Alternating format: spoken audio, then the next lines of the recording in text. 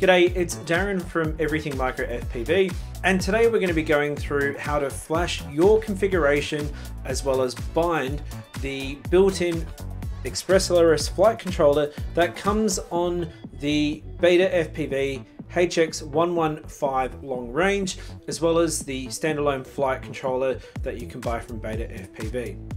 It's a really simple process. All you're going to need is the ExpressLRS Configurator, Betaflight, and of course USB-C cable. Now the way to do this is very simple. First we're going to head into Betaflight, connect up the quad and head into the configuration tab. We need to make sure that the receiver is set to crossfire and make a note of which COM port we've connected to. Hit disconnect, open up the ExpressLRS Configurator.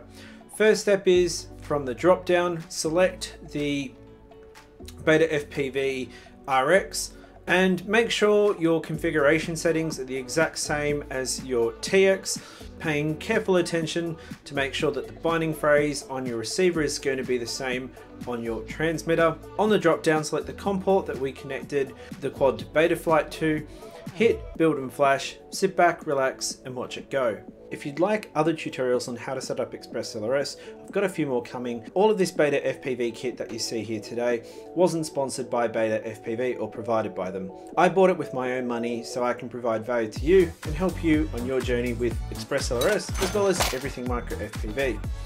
If this little tutorial has given you value, please hit the subscribe button as well as like and comment and let me know what quad you're flying with ExpressLRS. Until next time, I'm Darren from Everything Micro FPV. Don't forget to send it.